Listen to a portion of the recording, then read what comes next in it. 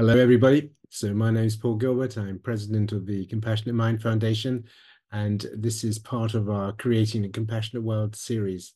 And it's a great privilege and an honor to talk to somebody I've known for many years, Jasvinder Sanghera.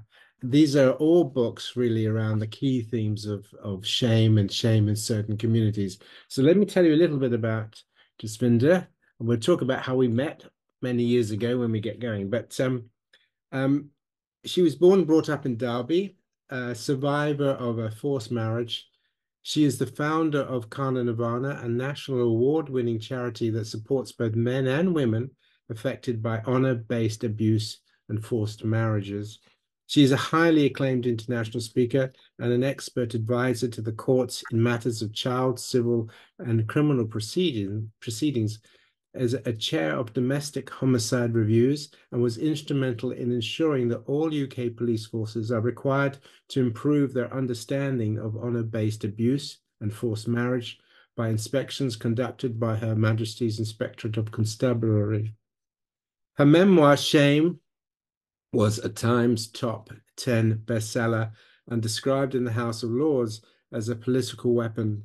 Jasvinder is recognized as bringing the issue of forced marriage into the public domain, and Prime Minister David Cameron stated that her work turned my head on the issue of forced marriage.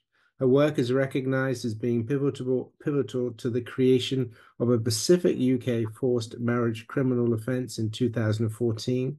Her successful claim of sexual harassment against a peer in the House of Lords was the first in its history and has already led to an increase in reporting and resulted in significant changes in the House of Lords policy and practice, including greater debates and reforms resulting in a House of Lords independent inquiry into sexual harassment and abuse. Well, not only that, but she has received many and numerous awards. I'll just read a few of them for you.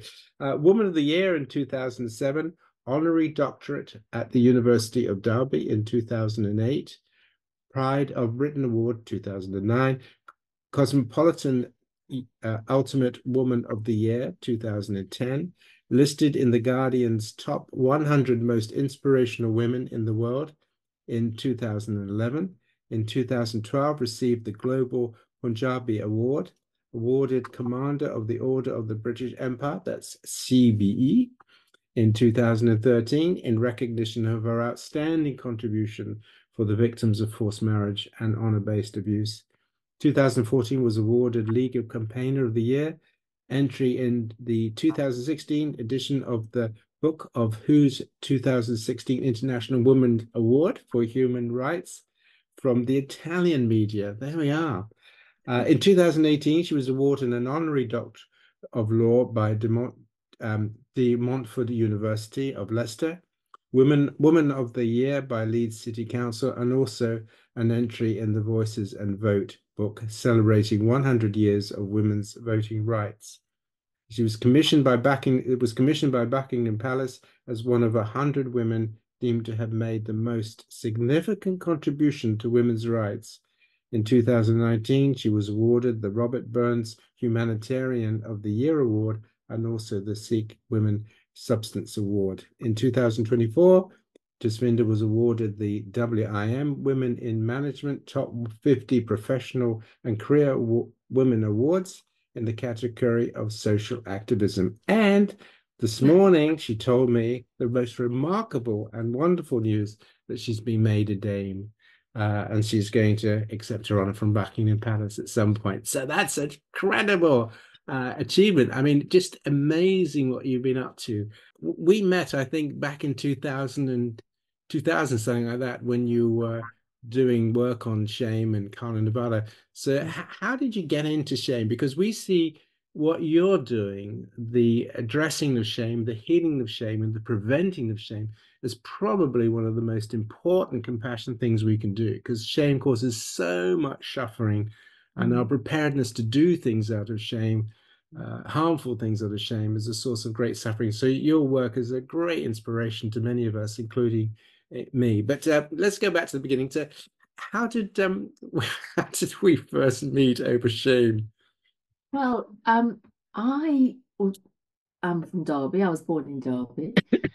My father came to the UK in the late 1950s in search of work from Punjab in India, settled in Derby, and I'm one of seven sisters, and we were all raised in Derby, basically. And one of the things that happened within my childhood was the fact that our parents taught us this concept, shame, and how fundamental it was to how we behaved and didn't behave. So it really formed our ideas around behavior and the do's and the don'ts, especially of what was expected of a young girl who's going to become this young woman and who in the future is going to become somebody's wife. I learned that very quickly as a young age, and certainly I, as I got older into my adolescent years, I understood that young women carried I will call it the burden of shame because of how it controlled our behaviors. So, female sexuality was very much invested in us in terms of the power to dishonor and honor a family through what we learned to be shaming behavior. So, the concept shame, the word shame, as it translates in Urdu and Punjabi is izzat, and it affected what I was able to do. So, for example, I was not allowed to integrate. So, you stick to your own, you don't integrate with the broader British community. That was deemed shameful. You don't wear makeup, you don't go out with boys, you don't have independence and freedom. In fact, being educated was deemed a shameful thing. My mother used to say to me, I only send you to school because it's the law. So the point I'm making is it's this word was something that was instilled in me from a young age to the point where I understood that I had the power to bring shame on my family. And that was a bad thing. It was a shameful thing. So I watched my sisters leaving home one by one to marry men in photographs. They disappeared from school at the age of 15. And when it was my turn, my mother sat me down at the age of 14 and presented me with a photograph of a man I was to learn I was promised to from the age of 8.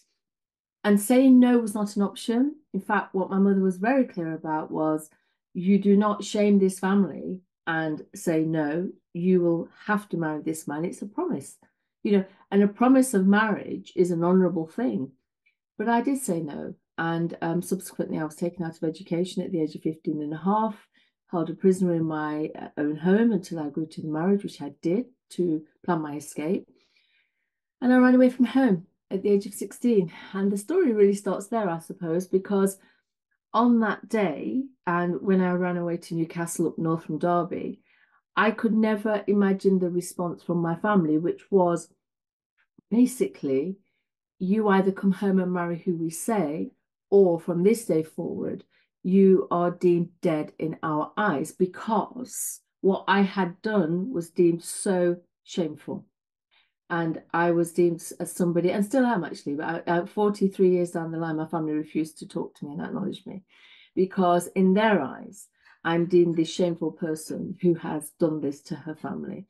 And really, that was what led to the creation of the charity in Derby, that is Karma Nirvana, a charity that gives voice to the victims, both male and female, of honour-based abuse, forced marriage, child marriages, female genital mutilation.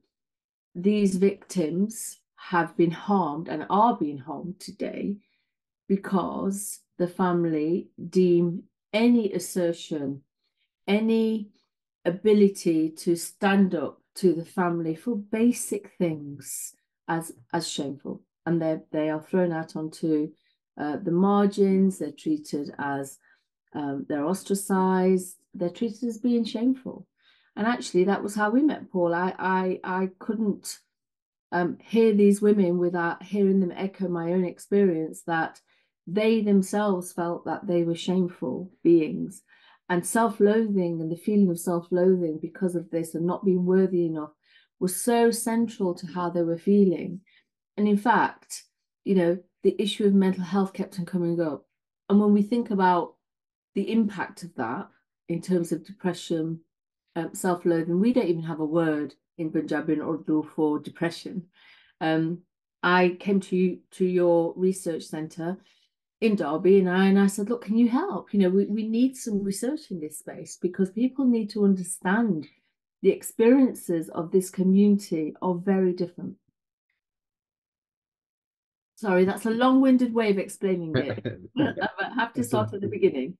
That's a brilliant way, and of course, incredible courage to do what you did. I mean, that's just quite extraordinary.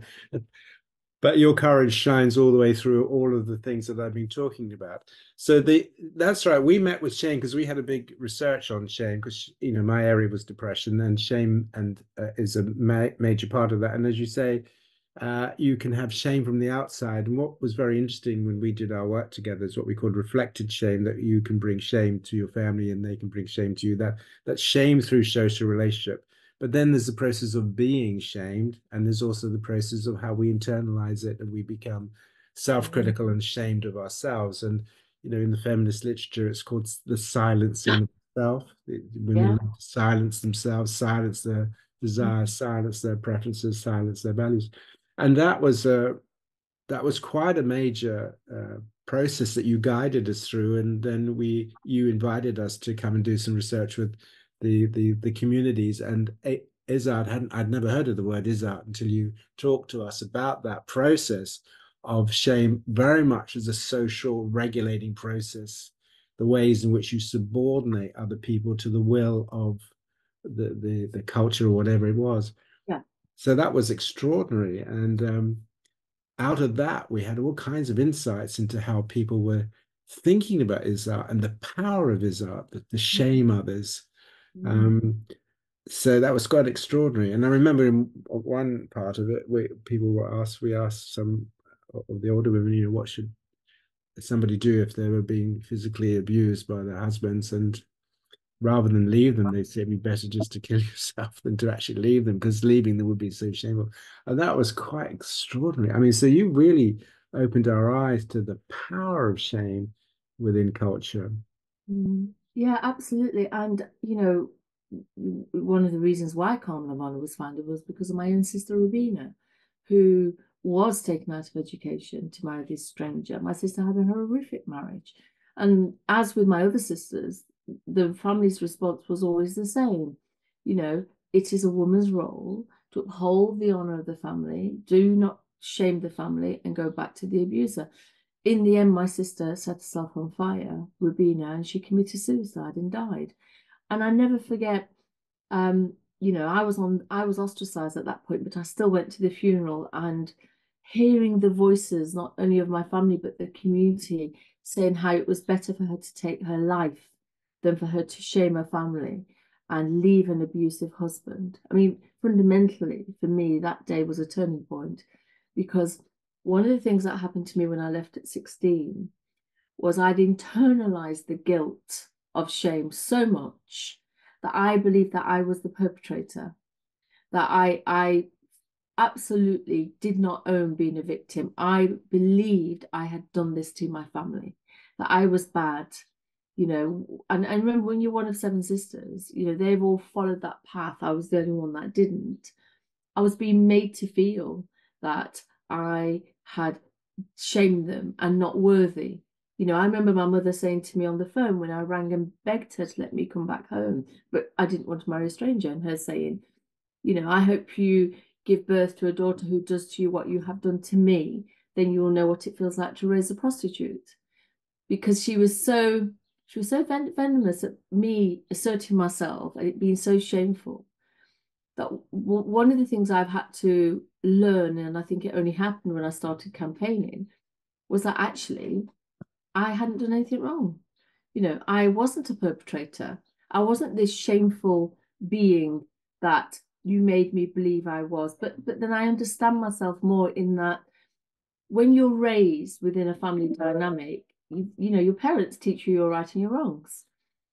So I had all these skewed ideas, and actually today, as I sit here, should I say, I have a lot more empathy for my parents. I really do. I I understand their role within it, which for many years I was angry about.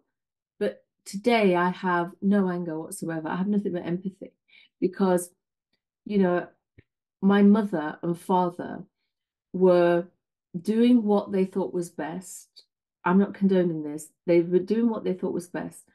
But equally, their journeys were such whereby if they had accepted me back, then the family and the community would have disowned them. You know, shame is also about keeping face. You know, it's this having to look in the eyes of others and behave in that way where others will accept you. And that was too much of a price for them to pay. And I understand that now. Doesn't make it right. But it is extraordinary. And I mean, it has a lot of implications for what we call attachment theory. Because in attachment theory, you know, you form attachments and so on and so on. But shame is a way that seems to turn that on its head, where parents are prepared to be quite harmful to their children.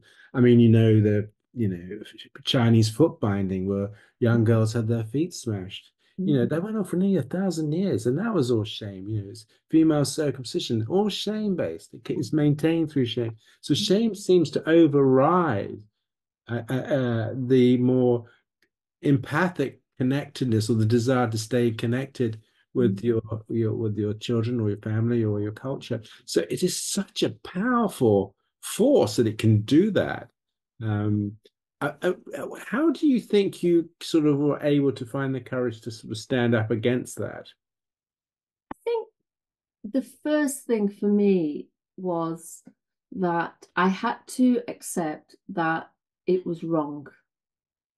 You know, I had to literally unlearn all the things I believed to be true, that I had a responsibility to this concept called shame, that I had to not do basic things because it was wrong. So, you know, the kind of unlearning of it's okay to be educated.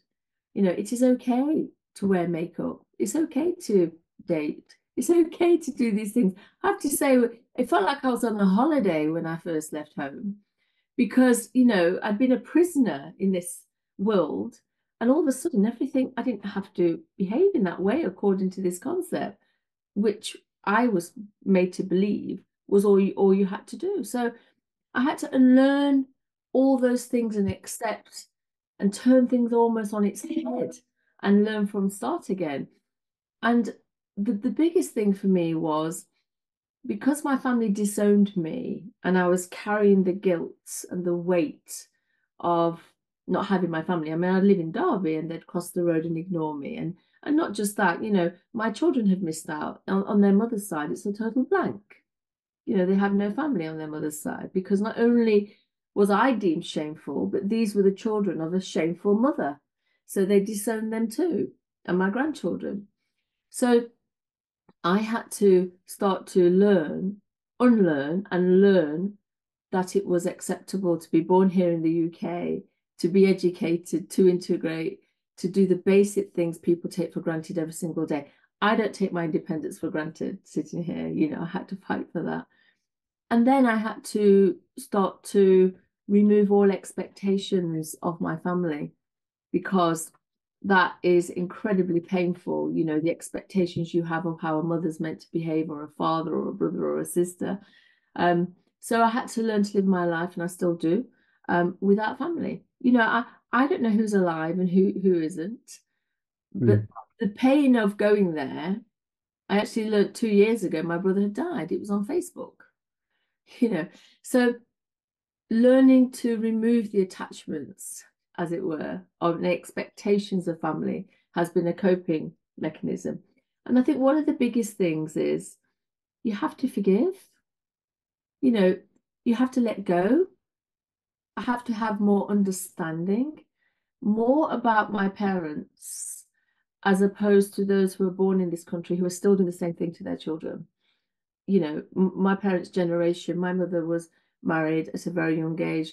You know, she was raised fundamentally as first generation.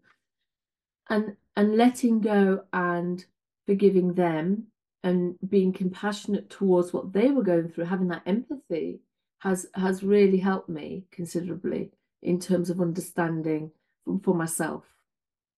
Yeah, so I think that's a really extremely important point. It's a long journey, though, isn't it? The Oh, journey yeah. to forgiveness is a long journey. I mean, the key I think you're making very clear, which I think is very important for all of us, particularly those who work in mental health, is that culture and relationships trump everything, right?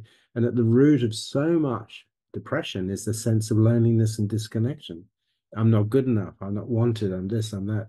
So that sense of, self-criticism and shame is ripples all the way through. But what you're telling us, I think, very importantly, very powerfully, is that shame is it's a culture. This culture of shame is very distorting of our true nature, because our true nature is to be caring and compassionate for the Yeah. most part. But we can distort it with shame, and shame is a massive distorter of compassion. And it will, as you say, it breaks up families. Parents turn against their children. They'll even kill their children because of shame. So Shame. it is such a powerful process. And therefore, listening to your story about how you were able to confront that, because basically you brought immense compassion into the world with all that you've done, all the things that I read out earlier of addressing shame and saying no to shame. But it's taken immense courage for you to do that. And I'm just thinking, if people are listening to this, if they want to sort of follow in your footsteps, as it were, what are the sort of things that you've had to really deal with? What are the pains that you've had to work through? Accepting the differences between myself and my family. When we have to agree to disagree, that's the term, is it not? That accepting that they are never going to change, you know, craving their love, craving some semblance of please notice me, you know, um, even giving birth and then hoping that would change things, graduating, hoping that would change things, trying to be a better version of myself in order to be accepted. And I've spent many years doing that. So I'll be quite frank about that. But then actually no longer having that expectation, learning to accept myself. I am good enough, I am worthy, I am capable, don't believe what they say, learning that my foundation was rooted in a lot of lies, actually. Women are not meant to be educated. Your role is second to that of a man. These things have to remember, if you're raised in that culture, become part of your DNA. So unlearning them is really important. And that is why when I was campaigning, and campaigning has been part of it, Calm Nirvana became my salvation in a way, in terms of putting all that pain into this charity and advocating. I would be absolutely vehement with professionals and saying, stop telling me, is it part of my culture? Abuse is abuse, you know, treating people less than they deserve is not religion, it's not tradition, it's not culture. So this term I coined, cultural acceptance, does not mean accepting the unacceptable, because if professionals are thinking in that way or too afraid to go there for fear of treading on cultural toes, then they're also part of the problem. So it was important, that became important for me. The strategy, I suppose, of when I gave birth to my first child, I mean, I have 3 children and 3 grandchildren. Legacy is important, Paul, because they will never have to inherit that legacy of abuse because of the choice I made at the age of 16. Intergenerationally, shame passes on, this concept of shame, and then you're doing it to your kids and future generations. They won't have to. And for me, that gives me immense relief as a parent and pride. My daughter, Natasha, married 11 years ago. She had the big fat Indian wedding, and we had 300 guests. Not one member of my family was there, which was quite painful. And she kept on checking in with mum, making sure mum was okay. But she had that day because of the decision I made when I was 16. Now, you're not thinking that as a 16-year-old when you're making the big decisions, but looking back, I would say to anybody, please remember that your choices ultimately impact on your children in the future, and you can prevent them from inheriting these legacies of abuse. They're independent, they're educated, they're free. They marry or not, it's up to them. And also, they see their mother as being honourable. I say now, in my mind, my honour is their shame.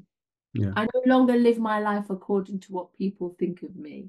yeah, We were raised to believe you behaved according to what the community might say, or what back in the day, what the neighbours might be thinking. But it was so fundamental to keep up appearances. It was so fundamental to the family and shaming behaviours yeah. that, I don't no longer live my life according to what other people think. As long as I can go to bed at night, my conscience is clear, I'm okay with that. Yes, because from my point of view as a compassion person, what seems to shine through you all the time is that you're living to compassionate values, not to cause suffering, to address suffering, not to be a source of suffering, to be a source of freedom, to be a source of growth, to be a source of flourishing for people to find their own way, and so on. Can I take you back one point there, which I think is a very important point, which is the difference between understanding the cultural power of something and the acceptance of it because it is cultural. And I think that you put your finger on something very important, that when people think of the cultural power of something like shame, they feel that it's off limits, then they can't sort of engage with it because they're outside of it or whatever. But the point that you're making is that abuse is abuse is abuse, whether it's cultural, whether it's not, it doesn't matter. If you hold to the principles of that individual being not subjected to suffering by another human being, that's the principle. And it doesn't matter whether there's a cultural push against that or not. That's a key principle of human rights. So Absolutely. that's such an important point to get across, isn't it? That culture is powerful, but it doesn't mean to say we have to accept it. No, absolutely. And there are some wonderful things about my culture, Yeah, yeah. you know, that I've learned to embrace without the pain. Sorry, that's my dog in the background. Who's the most compassionate being? He's listening intently, I can see. And but I am not, it was Gandhi who said, we women are going to drown in a sea of oppression in the name of tradition. Yeah, Because, we were taught that these beliefs and values were rooted in this concept called religion, tradition, and culture. And as a young person, it's difficult to challenge that. When I left and ended up going to university, the only one that graduated in the family, by the way, I did my dissertation on women's Sikhism. And I saw how wonderful Sikhism was, founded, in the 15th century in the belief of equality.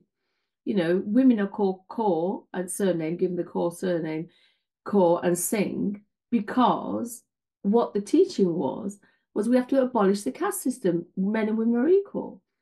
What is written is, we know across all religions, without getting into religious debates, what is practiced sometimes can be a different thing. But the point here is, it's when that is used to cause harm and that's make us believe. So I've had to, remove myself from all of that. And I have to say, you know, in my time, there was no support or understanding. What I would say to anybody is, you know, I was taught to be silent. It was deemed shameful to speak outside the family. And I've had to learn that speaking therapy is not, shameful. Your strategy in terms of speaking and speaking to people in confidence or speaking out is healthy, actually, very healthy. And in today's world, there is far more support available in this space than when I first left. And I would, really urge people to think about that. Yes, it's brilliant. I mean, absolutely brilliant. And the point that you're saying, I think it was also to come back to this whole issue about, how all of us, whether we're in the culture or not in the culture, can keep coming back to this basic principle. Because the compassion principle, which is to live to be helpful, not harmful, and to try to release all sentient beings from suffering. So that basic principle overrides shame, overrides everything if you listen, if you live to it. But Yeah. as you point out, you sometimes you have to be prepared to take on quite a lot of rejection and persecution to live to that principle, because there are vested interests to try to make you comply to their value systems. And I mean, we're also looking at male shame, and one of the problems with male shame is that they're not vulnerable. They have to do all this aggressive, horrible stuff. And the world has Yeah. been really destroyed by aggressive male leaders. I mean, on and Yeah. on and on and on. For the empire after empire after empire, aggressive males, really, aggressive males have caused so much damage. And of course, these guys, when you get into them, they're all traumatized guys. They carry a lot of shame, but Mhm. they deal with it by dominating and harming other people. So the issue of shame on both sides is such an important thing. It's those that are subordinated by it and those that are empowered by shame and the ability to shame. So I think how we address the shame from a compassion point of view is really quite crucial. Your point that you make about working through an empathic understanding, that in a way we like to think of ourselves as these independent, free thinking people, but we're not. We're culturally created. The values we have are culturally created. We'd been born in the time of the Romans, 2,000 years ago. 30% of Romans were slaves. Most of them were sexual slaves. We'd go to the Roman games. We'd be quite happy to do that. We'd be quite happy accepting people being crucified for crime. So culture has such a profound impact on the values that we accept. So the key thing now for us, as you know, is how do we spread compassionate values? How do we help people really adopt the values and support the values that you are fighting for and have fought for and have quite rightly being recognized for? How can we help people really support standing up against shaming practices that are harmful? Oh, well, it takes moral courage. Moral courage. We know that. We know that. The less we talk about shame, the more control it has over our lives, Yeah, yeah. and the more likely people are to, get away with it. So, from my perspective, you know, it, one of the things that I've tried to be true to is true to myself. If something is wrong, speak out, you know. And I've done that in all my walks, wherever I've gone, in different roles I've played. A wrong is a wrong. You cannot defend a wrong, and I'm talking about, in local authority, in terms of, I remember being on the I was the independent safeguarding chair for the Lead Safeguarding Partnership, and one of my fundamental roles was to oversee child protection systems to make sure they're effective and they're working. I remember a case, and this case came to me, and I'm talking 2 years ago. This case came to me, and this was a young girl who had been placed with a registered sex offender by the authority of the court. And this young girl had gone to the doctors with this man, and basically he said she'd been sleeping around, got herself pregnant. But the doctor, thankfully, looked on the screen, asked the man to leave, did the right thing, and spoke to the girl on her own. Turned out this man had been abusing her. She was actually pregnant. To cut a very long story short, the man was prosecuted, feces was tested. This girl's now got to start rebuilding her whole life as a 13-year-old. But I was amongst professionals who did not see this as serious harm. Because we assess it, we do reviews. They didn't want a review. A review would mean looking at the whole case from scratch. What went wrong? What didn't people do? What can we learn, etc. And that was being prevented. So you become the person who is rocking the boat, as it were. I mean, for good. This is wrong. Morally, this is not right. We need to look at this. And that requires courage to have that conversation. Some people just don't want to do the right thing. Some people just carry on doing it right.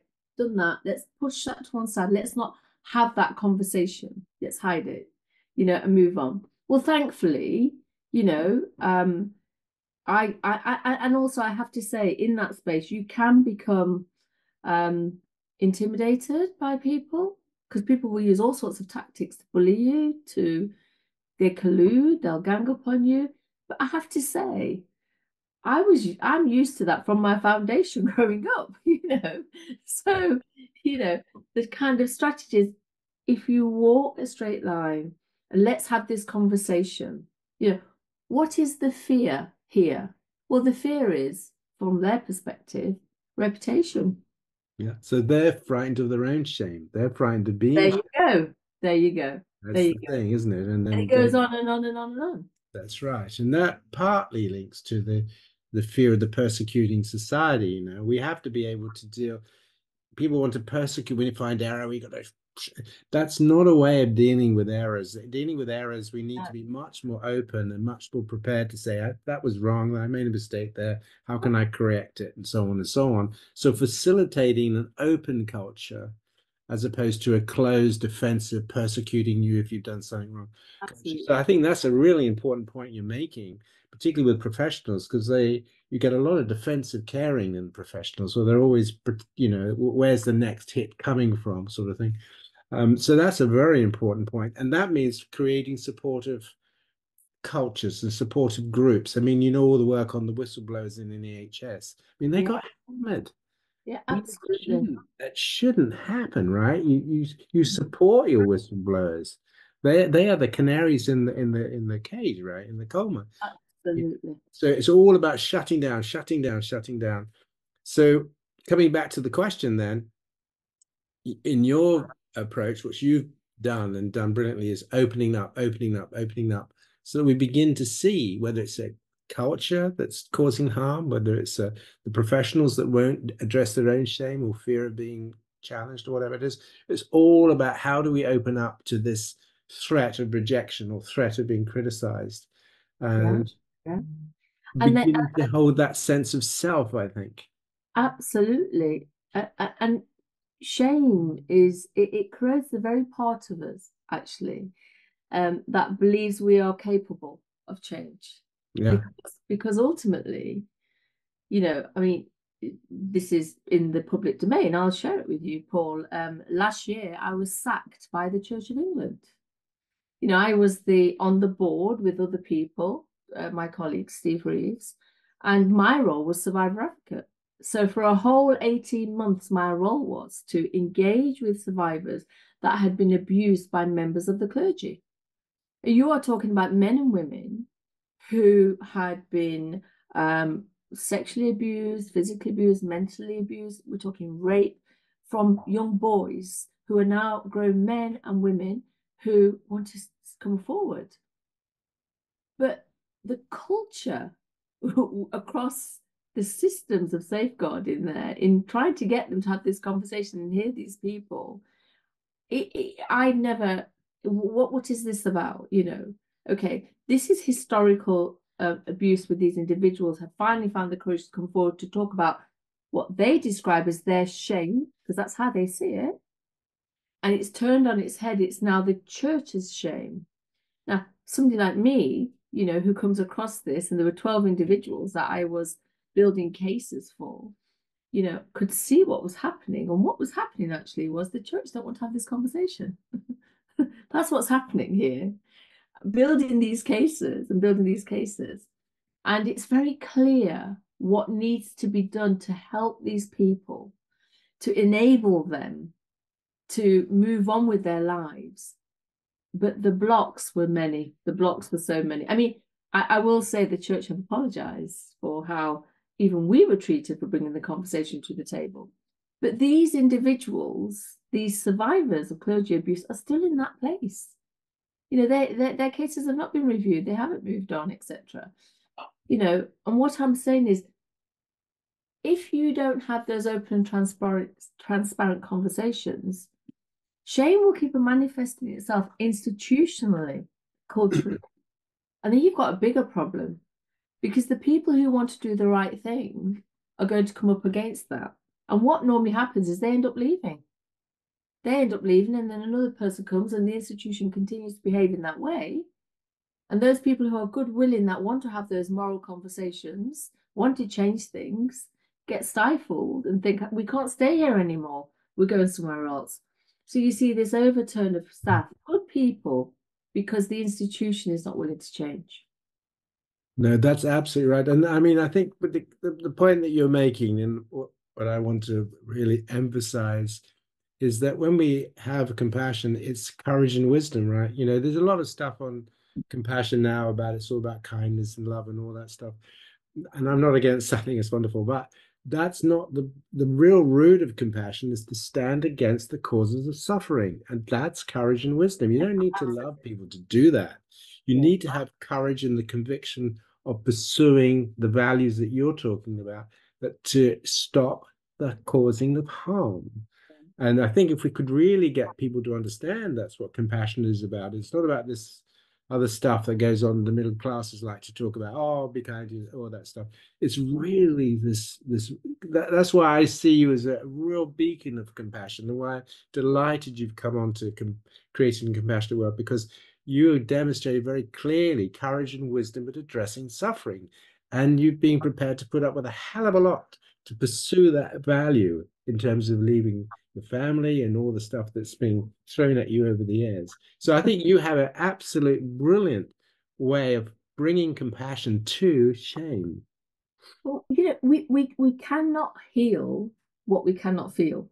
You know, we have to feel it first. You know, Yeah, so and then otherwise it becomes, you know, you're not war. I mean, I don't think empathy is an overrated word. You know, it's actually an underrated one. You know, you have to feel it. I feel it.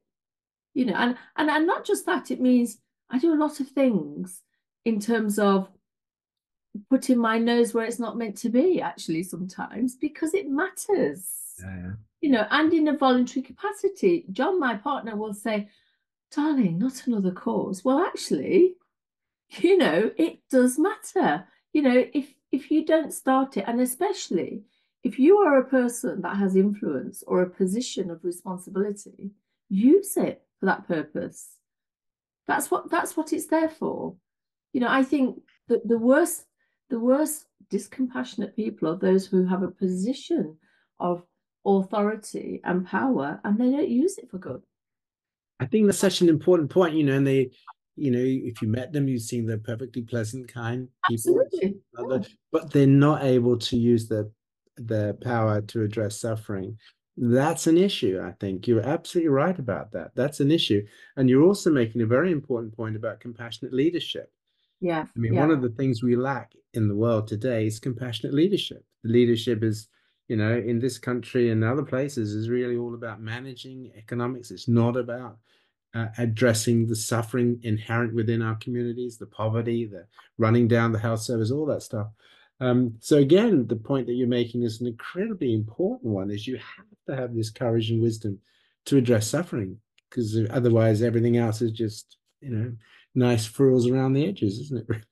And to be persistent, the number of doors that have closed in my face over the years. You know, nobody gave us a criminal offence of forced marriage. The government didn't give us that.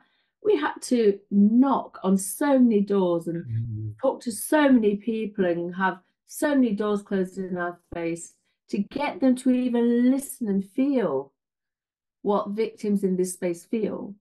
You know, so being persistent is really important with it, you know, because it's really easy as human beings to think, okay, that fight's done, that's never going to happen. Well, actually, if we think like that, you know, my motto is, and I read this quote, it says, don't believe the sky is the limit because there are footprints on the moon. You know, so you've got to have that that optimism about it, you Yeah. know. If not now, when it will happen. But you've got to be and like-minded people. There's so many compassionate people out there that actually want to come into this space, but it's helping them and enabling them to find the courage to be part of that and That's come to that exactly. space. That's the thing. Yeah, that's exactly. And that's why you're such a shining beacon of how to do that. And also that we can cope with the rejections and the pushbacks. We can, if we hold on to this value and we hold on to the fact that what you've been saying is that there are many people who are moving the world to compassionate places, even though it's a very dark place in many ways. There are also many people who are like you beginning to stand up against injustice, stand up against suffering. I mean, so as we're moving on a little bit now, so what do you see of the challenges, and what are you wanting to achieve for the years ahead for you? Because you've achieved so much, but I mean, what are you looking to do, and what are challenging you at the moment? Well, I would say to anybody listening is you really have to hold on to that core value that you are worthy. You know, when you've been rejected, I mean, rejection has been part of my life. The fear of rejection, you know, the triggers that can happen in that space for you. It's really important to remain sane and to take care of yourself. That's really important. You know, that if you didn't have that, you couldn't keep on going. That's the important thing. From my perspective, Paul, and in fact, I'd love to talk to you about this. Um, um, I am really interested in wanting to speak with women who have murdered their children in the name of so-called honor. I think we really have to understand their motivations, their struggle. You know, people say to me, "How can a mother kill her own daughter, Jasvinder?" Well, there's no right answer to that question in terms of me being able to respond to that. We need deeper understanding in terms of how this power holds on to them for them to be driven to harm the very people, you know, they carried for 9 months. So I'd like to get close to doing that. I'm actually exploring how I am able to do that across the prison service at the moment. So I'm exploring that right now because that understanding, that wisdom is really going to help us to be more compassionate, but more importantly, to offer the right support to those individuals in order to shift their thinking. I wish, you know, I believe my mother was a compassionate being. I believe my mother did the things she did because of the way she was raised, you know, and she saw no other way. So I want to understand that. I want to understand the whys and the how and the what would have changed mum, you know, what would have helped. And that's what we need to come back because these individuals will come back into the community and keep doing the same thing. These individuals who have not yet murdered, not yet harmed, exist in our communities. And I believe they are searching for something in terms of change and wanting to change that. Because one of the things I saw with the criminalization of forced marriage was that what Carmen Nirvana tells me, of course, I left the charity after 25 years, is that creating law doesn't change people. You know, the law's not a panacea, but what they're finding is that more victims are being able to talk to their parents now and negotiate this space because you don't want to go to prison, mum and dad. You know, it's a criminal offense. They're able to have these conversations, and that is shifting something. So that is something I'm really interested in. And I'm writing my fourth book at the moment, right now. And one of the things that I'm looking back on is when I left the charity, Paul, I actually had not acknowledged myself as having a traumatic event when I left home. Trauma wasn't a word that I was part of me, you know. And all of a sudden, because I was no longer in this space of constantly doing with the charity, it's not anybody who's a founder of a charity will know it's not 9 to 5, it becomes part of you. My children used to say, there's not 3 children, there's 4. The fourth is Carmen Nirvana. Processing what actually happened to me and processing and understanding it more has taken the last 18 months of my life. I should have done it a long time ago because as we know, overworking can be a trauma response as well. Yeah. So I'm looking back with hindsight, and what I really would like to give the world is some of my understanding in terms of how I've been able to still hold on to a moral courage and a sense of self-worth and a sense of purpose as somebody who, if you think about it, that left home at 16, I didn't read a book until I was 28, I'm disowned and rejected by my family, could have been somebody that was a very different person. You know, the stakes, the odds were against me, but I'm here and I'm surviving, and I'm so pleased that I am. But how have I done that? Well, I've got a lot of things I want to share with the world in terms of that space, in the hope that it will also speak to them. That's my hope. I think the question you're asking about how mothers can kill their babies, we have many contacts in the prisons and we can put you in contact with that. But I mean, there are lots. You see, the human mind is made up of multiple components, and these components can become dissociated from each other. We know, for example, in the case of vengeance, vengeance turns off empathy. It turns it off to the extent that rather than being concerned about causing harm, you want to cause harm. Vengeance is actually you want to cause harm. And if you look at what's going on in various parts of the world, we won't name them. I mean, it's all vengeance, and it just turns off empathy. Both sides have no interest or very little interest in the harm that they're causing each other. It's a huge tragedy for humans. So we know that there are systems in our brains that turn off compassion, they turn off empathy, and they then allow us to do the most hideous things. Humans are one of the most vicious, nasty species that have ever existed, right? And killing one's child is an example of that. I can put you in touch with somebody who actually does research in that, in fact. So these are very, very important questions, and we have to understand that humans can be very compassionate, but only if you create the conditions and only if you actually have the values for it. Because if you don't, then you end up like the Romans or the Nazis or whatever. So how we create compassion cultures, how we create compassion contexts, how we get more people like you standing up and saying, look, let's actually use our courage and wisdom to stand against suffering. Humans can be very nasty. History shows that, tragically. But we don't have to be like that because we also have this other part to us. It's the old Star Wars, isn't it? Beware the power of the dark side, Luke. So we've got to be very careful with that. So understanding how our brains in certain contexts turn off the compassion systems, it turns off the empathy system. So once they're turned off, then you can do all kinds of horrible things. Yeah. Um, You and know, understanding how that happens with women is really, really important.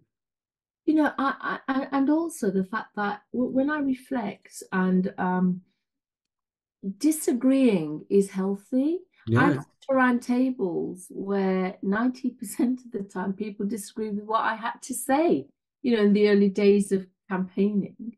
And I've shifted from wanting to scream and shout to actually hearing them, truly hearing them, because actually their lack of understanding is an opportunity to put compassion into the room and that Mhm. space. I've learned that. That Mm. is such a big thing I've learned over the years. And it's okay to say to me, um, is that what your family do? They force you into marriages because it's your religion? Rather than go, what? I go, but actually, let me explain.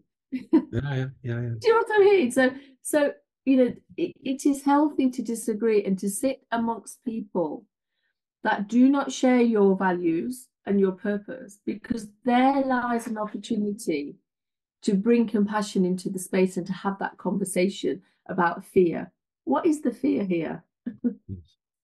Yes. And then right, and you always come back to this the fear of being shamed, the fear of being nothing, the fear of being marginalized, the fear of being inferiorized and being Yeah, made to feel stupid or whatever it is.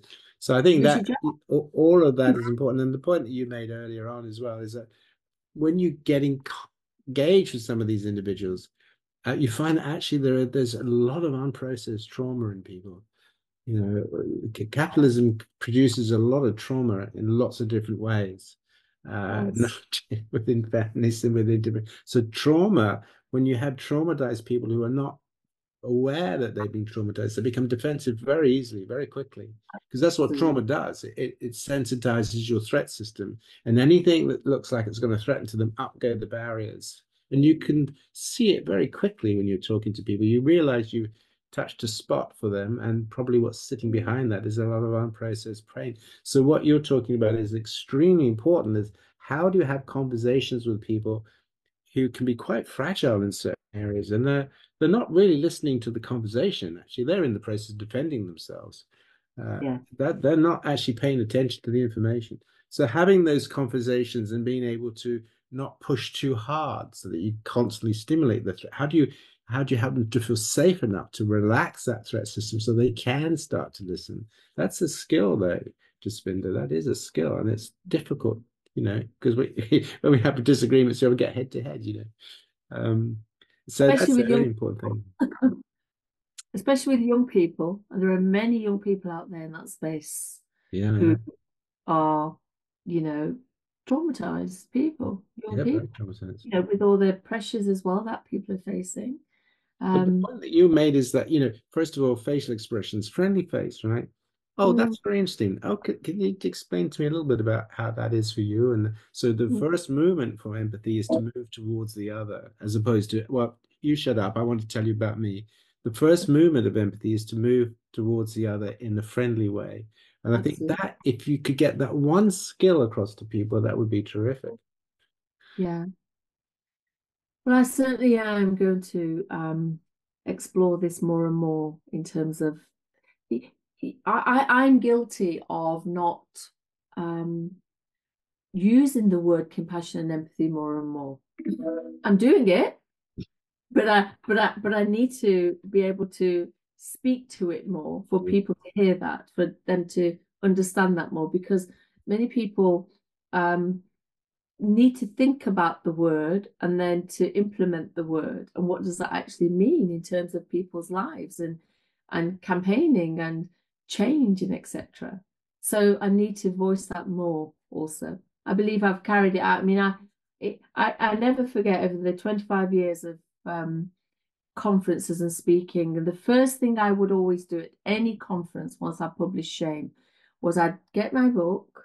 This is not for sales, by the way. And I'd read the two significant events in my life from my book, because I wanted people to feel how I felt as that 16-year-old in the payphone when my mother said, "You either come back or you're dead in our eyes." And the room would just go quiet. You could hear a pin drop because they were feeling what Yeah, I was feeling in that moment. And then I'd read the bit about when my sister Rabina committed suicide. And as soon as you plant that in the room and they feel that, everything changes. yeah. Because in their head, they're thinking, gosh, this is real. And then they start to think, I used to have a friend at school that disappeared. And then the brain starts thinking towards what you're feeling. And Yeah. that's what shifts things, and you have the conversation and they feel comfortable enough to have that conversation. They feel safe to have that That's right. conversation. The feeling of safeness is so important. And the other thing that we do with empathy is always, if that were me.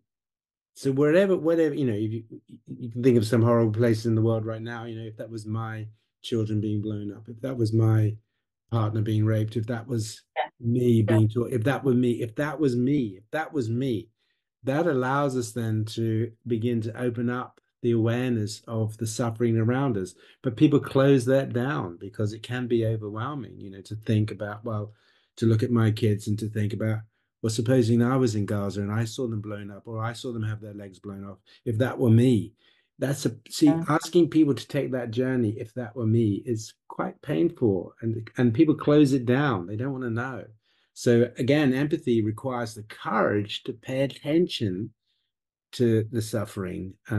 It's so important, so important.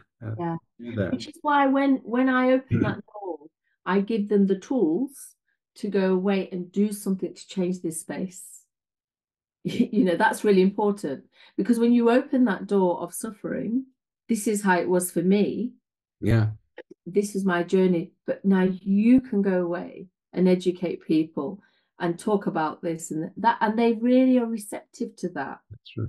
because they felt what you felt and they want to do something to That's change. right. That's right. And getting them to say, so imagine that was you. It's not Yes, imagine that yes, was you, right? yes, Supposing you, absolutely. this was you, how would you be? So I think that's so. Anyway, what are you? So you're planning to look at the mothers who kill their children. What else have you got on your agenda? Well, apart from writing the fourth book, Is there a focus for that book? Are you going to focus that book? yeah, I'm going to, in fact, share how I've processed and strategized in order to be a sane human being that's moved on from rejection. I want people to think about the journey beyond the the victim of a forced marriage. I am more than being a survivor of a forced marriage. Oh my goodness me, absolutely. I want to talk about the importance of future generations as well. So I'm kind of looking back with the wisdom and the understanding I have today. Paul, I used to stand up and I used to say, um, when I shared in my journey, my mother was the key perpetrator in my life. I used to say that. I'm not saying that anymore. I don't want to say that anymore. And that's a huge shift in me in terms of understanding, because I've really had to strip myself of the hurt and the anger and the things I've felt, the loss, not just for me, but for my children, in order to understand her. Hmm. And that is so important to me. I'm sorry we've never had that conversation with my mum. And it's interesting because secretly my mother and father used to meet me, without full view of the family. When my father died, he made me an executor of his will, but publicly he couldn't tell people Wow. he was talking to me. And Wow. in the corner of his bedroom there was a picture. If you weren't looking, you'd miss it, and it was my graduation picture. Wow. So secretly, it's so sad that he had to hold this in because he would have been shamed by his community. These individuals allow this to happen also. Hmm. So we need to understand that, because people are prisoners within that and spectators to it, aren't they? Yes. I think that's such a wonderful point you make, that we need to understand the fear of rejection, the fear of aloneness. Yeah. At the heart of the human mind is the fear of aloneness, whether you think about it from the spiritual point of view, when people imagine the next life, they never imagine just being by themselves somewhere. It's always about being connected in a loving way somehow. Yeah. So this issue of aloneness it drives so much of our harmfulness in many ways. So you're going to be focusing on those sorts of things, and you're going to be talking more about compassion, the courage of compassion, because you epitomize it. Absolutely, I am. And I obviously have just had the news of being knighted. So, you know, these awards are platforms for greater good. That's what they are. I really want to see where this takes me in terms of the things that I want to do to put back into society: compassion, empathy, understanding. And where do you start? There is so much pain and suffering. Yeah. The grandparents campaign is a campaign I joined 2.5 years ago. These are grandparents who their children have stopped them completely from seeing their grandchildren because of disagreements within the family. It is so sad. The last time I looked at it was 2 million. You think about grandchildren, how many numbers that translates in children not seeing their grandparents who are critical people in their lives. The ramifications on individuals and society are huge. Why is this happening? So from my perspective, these are conversations that we need to have, because ultimately the price will be paid with younger generations as they get older. Yes, very much so. And that's so important. And one last point that you've been making is this point about transpersonal, or the sort of common humanity, the depersonalizing of it. I mean, it is personal because it's your parents, but on the other hand, humans have been doing this for hundreds and hundreds of years, right? This is something that humans do, uh, Yeah. not specifically directed at you. It's No. what happens, right? So the more we can stand out of that process and realize that everybody's caught up in it. Nobody chose it. Nobody sat down and think, oh, I'll be like this today.